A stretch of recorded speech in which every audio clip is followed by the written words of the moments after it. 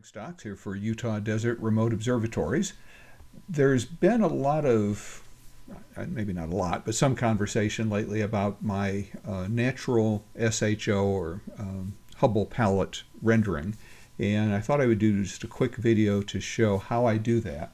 And if you've watched any of my videos before, you know that I use kind of a hybrid workflow where I do the initial work in PixInsight as far as the calibration and integration of the various sub-exposures. And that leaves me typically with a set of monochrome sulfur, hydrogen, and oxygen monochrome images, as well as I may have some RGB data of the stars. So that would be one RGB image of the stars by themselves. And I use a combination of the Russell Croman's plugins such as Blur Exterminator and Star Exterminator and Noise Exterminator. Star Exterminator is how I extract the stars from the RGB composite image. So I want to just quickly step through, and I'm going to use this image as the example. This is the center of the Rosette Nebula, rendered in the natural SHO color palette. And I call it natural because it avoids having all of the green color that you typically get with an SHO color palette. And then you wind up having to do a lot of work to eliminate the green.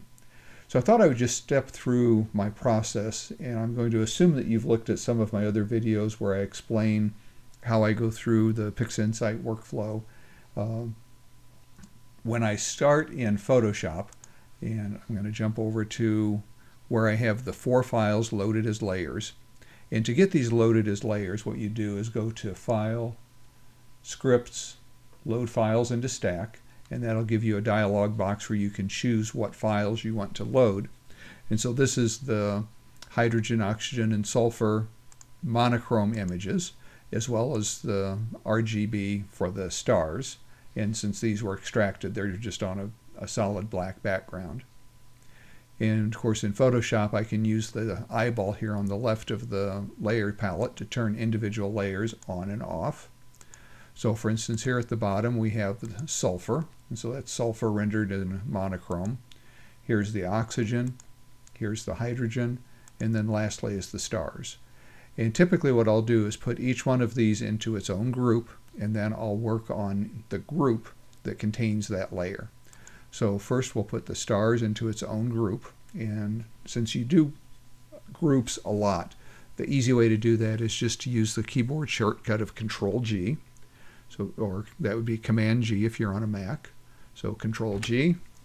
Now I have a group for the stars. I can double-click the name and change that from Group 1 to Stars. And then I want to put this in screen blending mode. And the reason we use screen is because in Star Exterminator, I chose the unscreen option for the stars. So screen puts them back to basically the way they came out. And I can close this group with the little triangle here. And then I'll just turn this off for now. And basically I'll do the same thing with each one of the other groups. So Control-G, this is the hydrogen. And then I'll just turn that off. Control-G. This is the oxygen, so double click on the group. And then lastly at the bottom, Control-G and sulfur. And I have these in this order for a particular reason, as I want to start by building an SOO image. In other words, sulfur will be red, and then oxygen will be green and blue. And there's a real easy way to do that. And again, if you've watched my videos, you already know this technique. Let's double check and make sure that if we look at image mode, we can see this is in fact an RGB color image. If you've just loaded the monochrome images, then it will come in by default as a grayscale. And you correct that just by clicking on RGB color. It may ask if you want to merge all the layers, and you do not want to merge them. So you would select no, don't merge.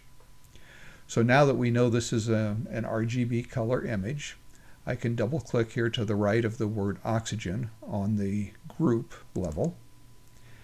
And what you'll see in the dialog box, if we look here in the center, you can see that there's a checkbox for what channels are going to be turned on for this layer. So there's red, green, and blue. we want oxygen to be just green and blue, so all we have to do is turn off the red layer, and watch what happens when I uncheck this checkbox. We now have an SHO image. Click OK, and that'll close the dialog box. Typically, we would want to maybe do some simple levels adjustments. So I'm going to turn off the oxygen to start with. Let's come down to the sulfur, and I'm just going to click on the Add Adjustment layer for a levels adjustment layer. And by default, it will add it on top of whatever is the currently selected layer. And I'll basically just do two things here. I'll darken the blacks a little bit by moving the slider on the left-hand side of the histogram. And then I'll bring the lights slider up. And you can see how the histogram tails off, and then it comes out to about this area, and then it stops. And we want to move the white slider to just shy of where it would start clipping the whites. And we want to be careful also that we don't clip any of the blacks. That gives us a nice contrast. If we need to change the overall brightness, we can move the midpoint slider. So that's the sulfur. Now let's go to the oxygen, and we'll do the same thing. I'll add a levels adjustment, and we'll darken the blacks a little bit, brighten the highlights, and then the midpoint slider will play with how prominent we want the oxygen to be. And let's say we've decided something like that looks good. So now it's time to add the hydrogen, and we're going to do two things with the hydrogen. First, let's look at the overall brightness, and we can see that's pretty bright, and I don't spend a lot of time trying to perfect this in PixInsight. I just want to make sure I've got all of the tones visible because I know I'm going to adjust it in Photoshop. So we'll click on the levels adjustment, darken the darks, brighten the brights, and probably somewhere in there is going to look pretty good. Now we'll click on the group level, because what we want to do now is affect the entire group. And again, I'll double click on this. And this is where we really introduce the color of the hydrogen and what differentiates this from a standard SHO. If this were a standard SHO color palette, I would turn off red and blue, and that would be kind of a pure, straight SHO color palette. But you can see that you get a lot of green when you do it that way. So what I'm going to do is include red as well as green. So now we've got both red and green clicked. And rather than pass through on the mode, I'm going to choose either lighten or screen. And it will vary with the individual files, but let's start with lighten. That's the least aggressive of the two. Click OK.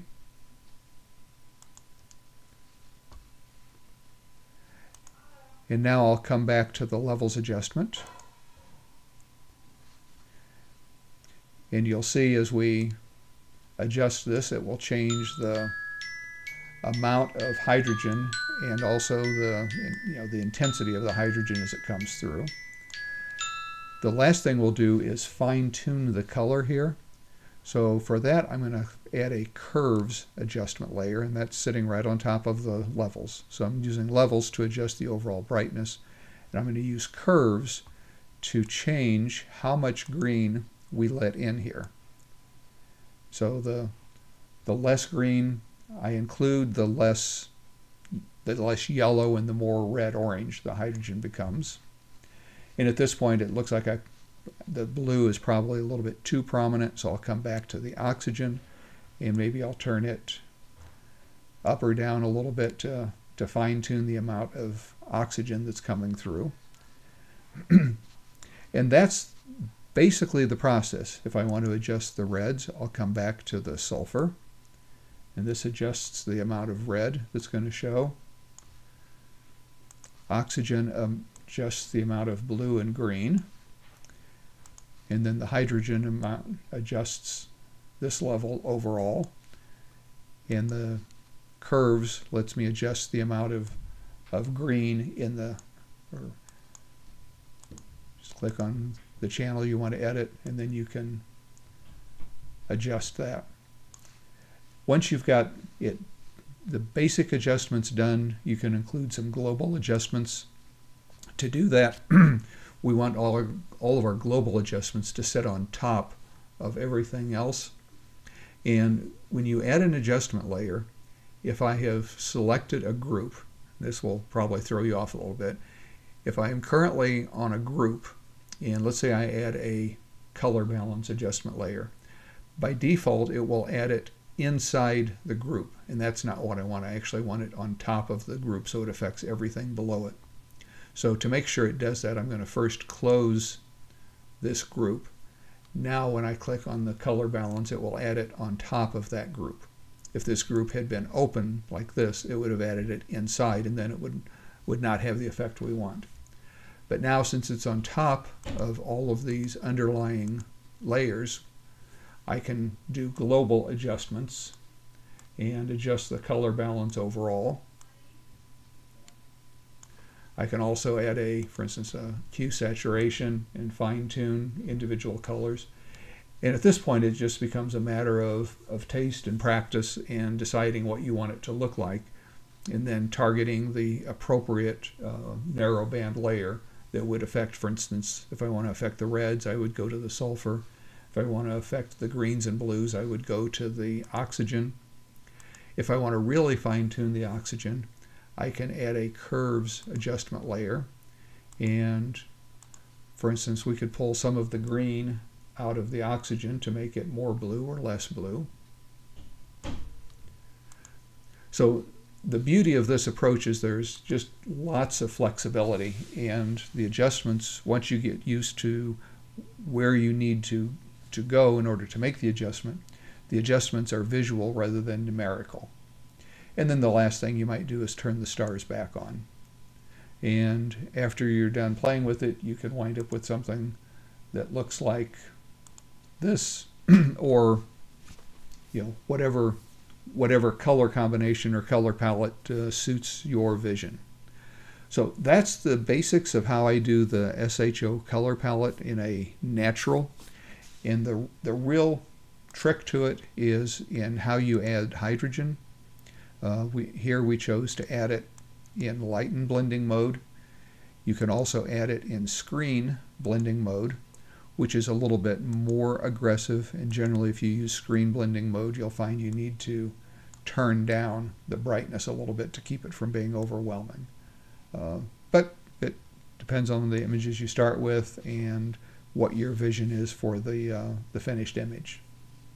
If you have any questions, be sure to drop them in the comments, and I hope you found this useful. If you did, be sure to like and subscribe to the channel, and be sure to visit our website at utahdesertremote.com. We'd love to talk to you about hosting your telescope under our skies in southwest Utah. And with that, I hope you have a great day today and an even better night tonight under a clear, dark sky. Thanks.